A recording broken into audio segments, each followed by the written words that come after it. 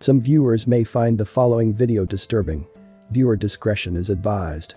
At 3:39 a.m. on September 20, 2016, the 911 call center received a panicked and emotional call from a man at the Sunrise Apartments.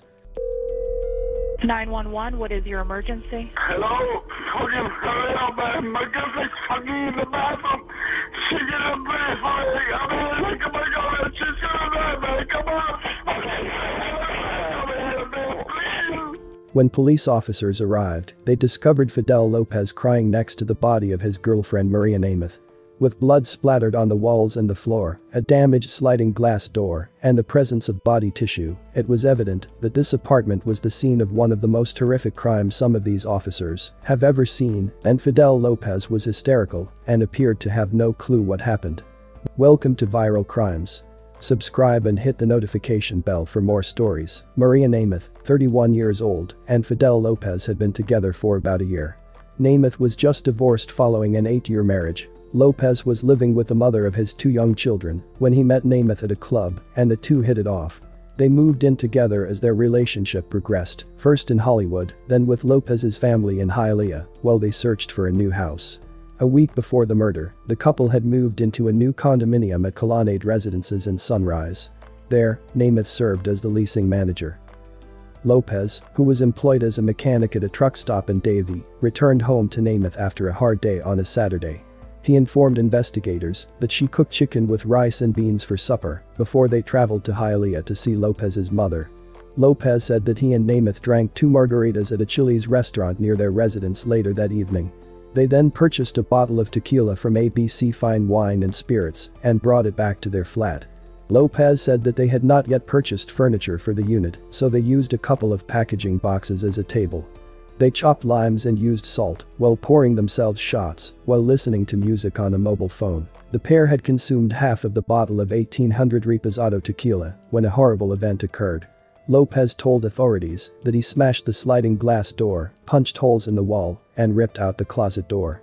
He said he was too inebriated to recall what had made him so upset, but he claimed he and Namath reconciled and engaged in rough sex in the closet. They found themselves in the bathroom, where she said she needed to vomit. "I just remember seeing glass on the floor. I really don't remember when I broke it or why did I break it," he told investigators. Lopez said that he had a cigarette outdoors before seeing that Namath had stopped breathing. The detectives informed Lopez that his statement did not explain why Namath's intestines were pulled out. "I think there's a point that you're trying to block out because it's killing you right now, it's burning you up because of what happened," one of the investigators said. "You have to be honest and help us put the pieces together from point A to point B. That time in between, something happened from the closet to the bathroom that you're leaving out." Lopez revised his version of events after being questioned for hours about what Namath may have said or done to provoke the brutal attack. He informed investigators that he felt upset after hearing Namath mention her ex-husband's name twice during intercourse. According to authorities, he then wrecked the apartment and returned to the closet where Namath was comatose but still alive. According to authorities, he pushed a beer bottle, a flat iron for hair, and both fists inside her body. He inserted his arm up to his elbow and took out her bowels. "She was calling me the other dude's name. She was confusing me with him," Lopez said. "If I was sober, maybe I would have just left the apartment. But I was drunk." Lopez said that he brought Namath to the bathroom and applied water on her face, but she did not regain consciousness. Before fear set in, he cleaned the blood from his hands and stepped outside for a cigarette. He told detectives, "I was so and nervous, man," he told investigators. "I wasn't thinking, man. I wasn't thinking." After admitting to investigators, he reportedly questioned one of them, as captured on video. "I know I'm going to jail, but I have 2 kids, you know. How many years do you think this is going to cost me?" Richard St. Croix, a neighbor, told authorities that he heard a lady scream as he walked from the parking lot to his apartment building the night of the killing. Cheryl Lawrence and her daughter Ebony Campbell, who resided in the unit below Lopez and Namath, reported being awoken by loud sounds originating from the apartment above them. "We heard noise above us like banging and we felt, oh, they're probably moving stuff because it was that loud. But then there was one heavy thud that we heard in the ceiling that we thought our fan was going to cave in." Another neighbor, Cheryl Futterman, reported being awoken by a couple's argument about 1 a.m. that night.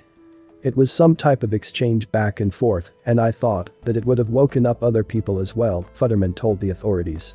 It was over quickly, and I fell right back asleep. Lopez was still inside the police interrogation room when he was arrested and handcuffed at 1:36 p.m., about 10 hours after he had phoned 911. He was transported to the Broward main jail.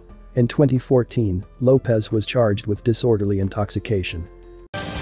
First at 6, mutilation murder. CBS 4 News getting a new look at some of the evidence against a man accused of killing his girlfriend and disemboweling her body. You have the right to remain silent. Sunrise police sat with suspected killer Fidel Lopez for hours inside a police interrogation room in the hours after Lopez's girlfriend, Maria Nemeth, was found dead inside their Sunrise apartment last September. At first, Lopez said the pair engaged in rough sex, and Nemeth became ill after drinking some tequila, and she went in the bathroom. Lopez told detectives he found her in the bathroom later. I was screaming for help. Right. Is that what you were screaming, is help? Yeah, I was screaming for help. Lopez called 911, but when police arrived, they found what appeared to be an extremely bloody crime scene. Police say Lopez eventually admitted that he became a monster when Nemeth called out another man's name during sex, and he disemboweled her. This is Detective Joff A. Kitchen, the Sunrise Police Department. This is a crime scene video taken by Sunrise Police after Nemeth's body was found. We're conducting a death investigation. The video shows the apartment. It shows an open bottle of tequila, a smashed sliding glass door, and a hole in the wall. It also shows so much blood that we cannot put it on television. Police took photos of Fidel Lopez after the incident. They saw dried blood on his leg. In those initial hours after Nemeth's death, Lopez insisted that he couldn't truly remember what happened to her. I was strong just like her. Okay. I was strong just like her. You know, I would love to tell you every details, you know, and I'm doing my best right now. I understand. And of course, police say that later in that interview, Lopez admitted flying into a rage and attacking Nemeth. We're also learning from these transcripts of jail phone calls that Lopez made that he told family members he is haunted by Nemeth's death, that every time he closes his eyes, he thinks about what happened. Now, Lopez is charged with murder and sexual battery. Prosecutors will try to go after him on the death penalty. Live in Fort Lauderdale, Kerry Codd, CBS 4 News. Fidel Lopez pleaded guilty to Maria Nemeth's murder to avoid the death penalty. He hoped to secure a 50-year sentence, but prosecutors rejected the deal. A South Florida man who was convicted of a particularly brutal murder learned today how he will pay for that crime. CBS 4's Joan Murray has the story and joins us now live from the Broward County Courthouse in Fort Lauderdale. Joan. Well, Eugene, two families forever united in grief were together in a courtroom here today. The family of the woman viciously murdered and her convicted killer, who will now go to prison for life. We're all devastated over this. We're all devastated. It was a gruesome crime. The murder of Maria Nemeth, whose mutilated body was found in the blood-stained Sunrise apartment she shared with her boyfriend, Fidel Lopez, back in September 2015. Lopez, charged with her murder, pleaded guilty, and before his sentence, apologized through a translator to the victim's family. Today, I'm happy to fulfill this conviction, to do the conviction, because I know that what I did has to be paid, and I agree. I agree that I will pay with my life the life that I took. Espero que algún día me puedan perdonar. To Maria's family, I ask for forgiveness. I hope they can find it, and I hope that one day, I don't know, that they can forgive me. Lopez's mother, who described him as a loving son, also apologized to Nemeth's family. We like to apologize. In the whole sense of the word, we are sorry. Everything that has happened to them, in a way, has happened to us as well. Police say Lopez became enraged when Nemeth uttered another man's name during an intimate moment. Nemeth's family told the judge they remain devastated and have only Maria's memory to cling to. If I had to summarize the life of our Maria Lisette, it would be very difficult to express it in a few lines. I just want to tell you all that she was and will continue to be a model of affection, effort, perseverance, and love of humanity. I gotta be honest, in my almost 23 years on this bench, I've never been left without words to say.